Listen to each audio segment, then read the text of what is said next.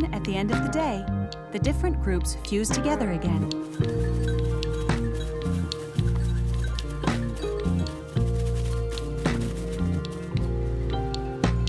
They usually meet up for a drink by the mountain chalet.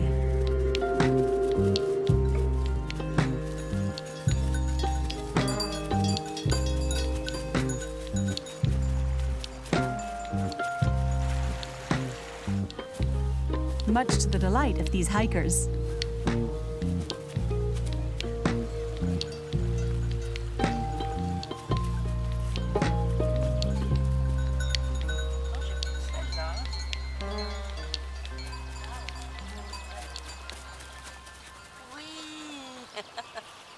But will goats approach any human without distinction?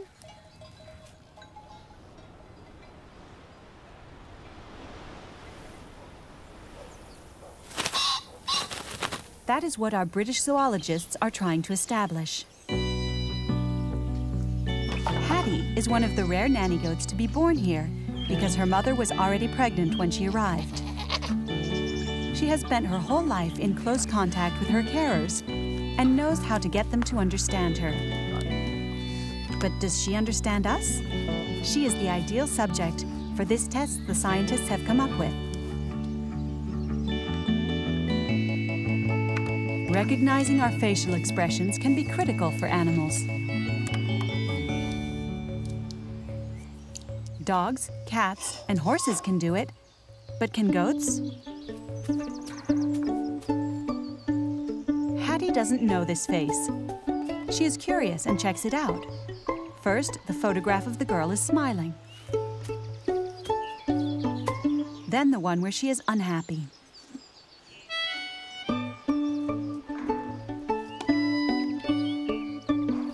But the one she pays most attention to is the one with the positive emotion. She doesn't want to go anywhere near a negative-looking person who might harm her. It's the same for the majority of goats at the sanctuary.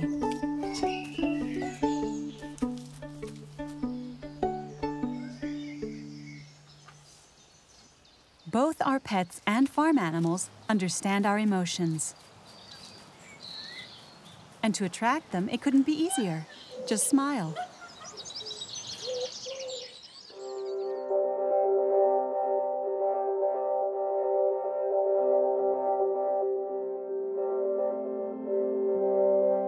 Goats can detect human emotions and are also very emotional themselves.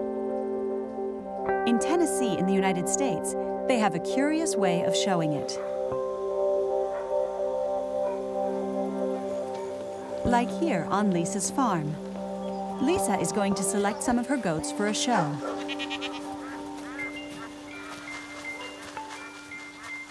This kid, just 2 months old, is called Sergeant Major. He's so excited by the idea of eating his grain that he falls over, his legs completely stiff. Like he's not all there. He quickly pulls himself together. But when Lisa comes to catch him, he panics.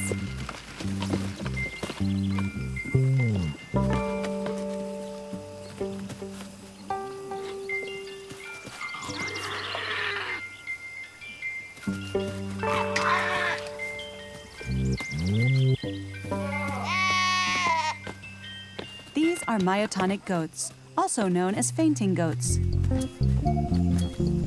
When they are overwhelmed or startled, instead of running away, their muscles sometimes go into spasm. It's the result of a hereditary genetic disorder called myotonia congenita.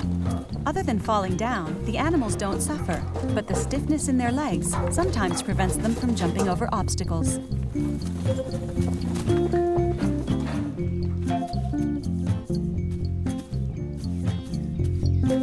Obvious victims for any predator, they have survived thanks to the human beings with which they have developed close relationships.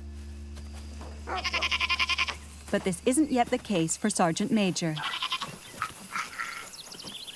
This little savage is going to be clipped for the first time in his life, before taking part in a competition to find the prettiest myotonic goat.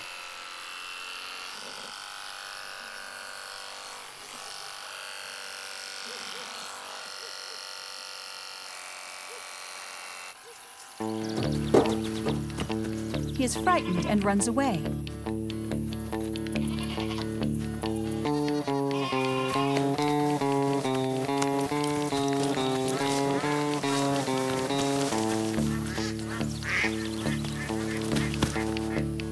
Lisa finally manages to catch him. Gotcha, little devil.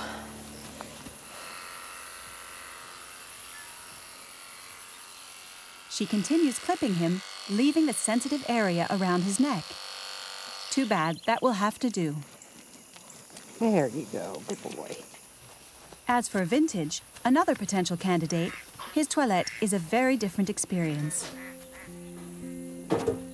He is 6 months old and is comfortable around Lisa. Everything goes like clockwork, and she can complete all the finishing touches.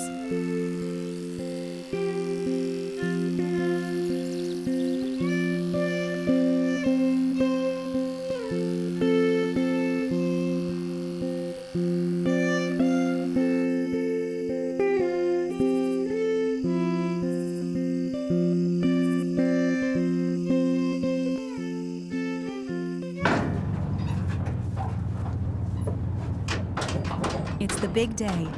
Lisa and her favorites head off for the town of Lewisburg.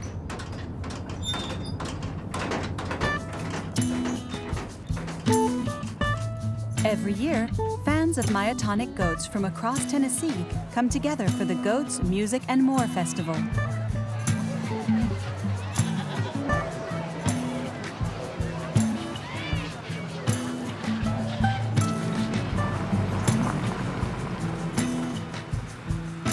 It's a first for these kids. To comfort them, Salud, an adult Billy who has already been to events like this, is accompanying them. A friend of Lisa's leads him to the site.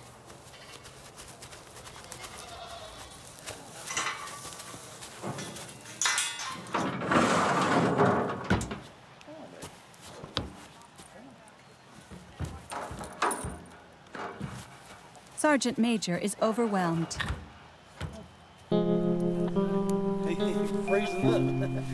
He's on a leash so he doesn't fall over, but his legs are stiff, indicating how stressed he feels.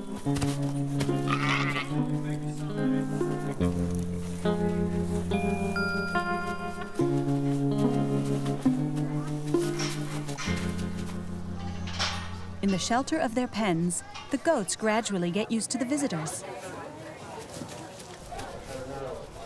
There are no fainting fits among the adult myotonic goats. As they get older, they become less sensitive. A real nice class here. It takes a little longer when you get the class. Taking part in a goat parade doesn't come instinctively. For Sergeant Major, there's still some work to be done.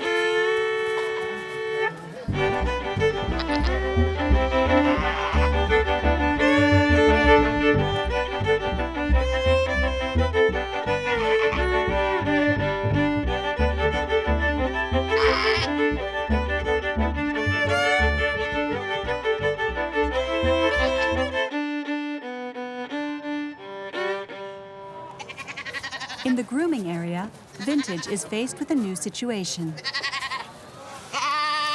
Despite his confidence in Lisa, this young Billy is tense.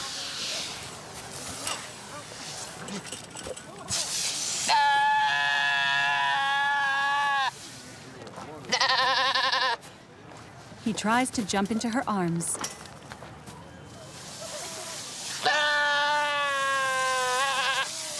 And calls for help. Unsuccessfully.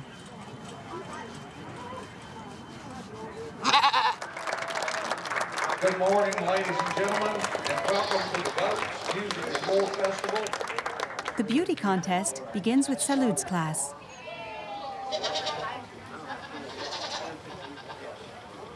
His gait is perfect, matching the steps of his breeder.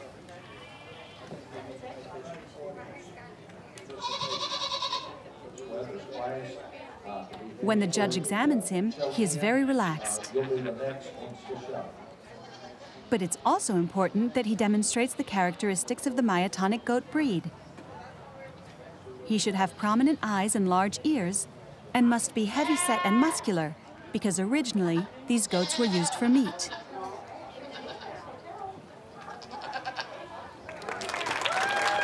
Salud fits all the criteria and wins first prize in his class. Vintage is always looking for treats.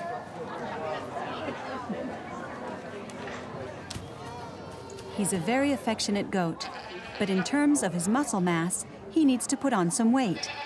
He comes second. And how will Sergeant Major do?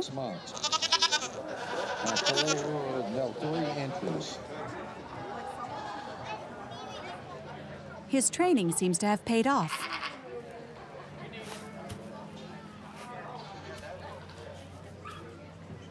He's still a little stiff, but his placing second proves he's the kind of goat that learns fast. All of Lisa's billy goats have done really well.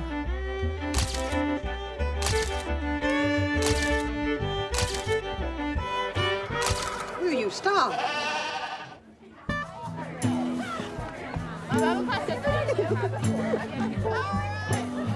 The festival ends with a surprising activity.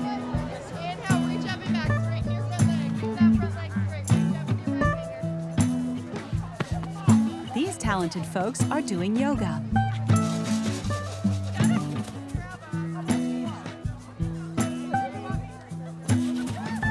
The goats' pranks cause a great deal of hilarity among the participants, who enjoy some strangely random massages.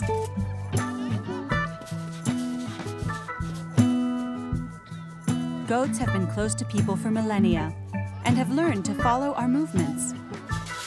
They get a treat for standing on somebody's back.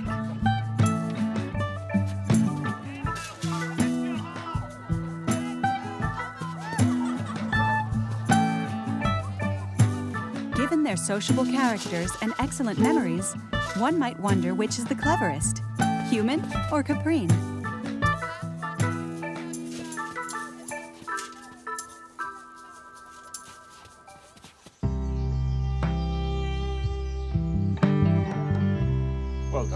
Through their experiments, Alan and Luigi have discovered that domesticated farm goats use information from people to their advantage.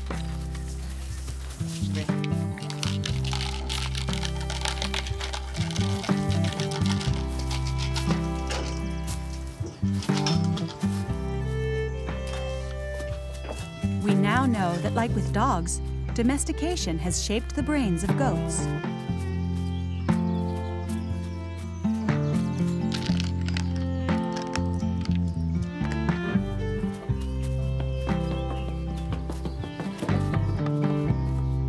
These free spirits that have come down from the mountains also have plenty of qualities to ensure they can become our best friends. There you go.